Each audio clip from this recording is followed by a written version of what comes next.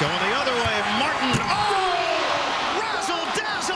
Jarell Martin with a grown man's move to the rim. Jarell Martin putting some sauce on that thing in transition, paying homage to J.R. Ryder's 1994 slam in the dunk contest. He coined that one the East Bay Funk. How about the onions on this Martin kid? It takes such a risk in a tie ball game. It gets mad love from me. Hello, welcome to the Campus Insider Studios. I'm Jordan Cornette.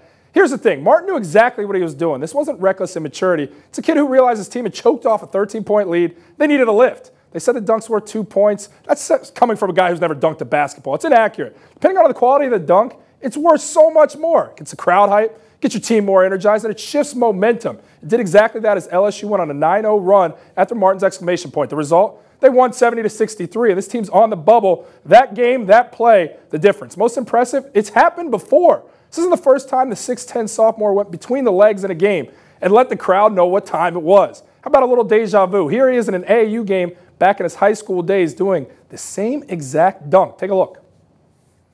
Give it to him! Showtime! Oh my goodness! You got to be kidding me! I mean, how about the play-by-play from the faceless guy in the stands? It's just impressive to me. A 6'10 guy so seamlessly can execute a dunk like that. The coordination. One thing is for certain, Jarell Martin has never changed. The dunk of the year goes to Mr. Martin. No snub there. But there are some potential snubs we're talking about that are lingering come Selection Sunday. Check out some of the teams I have not dancing, but they should be. You can only find it on the digital tip, campusinsiders.com.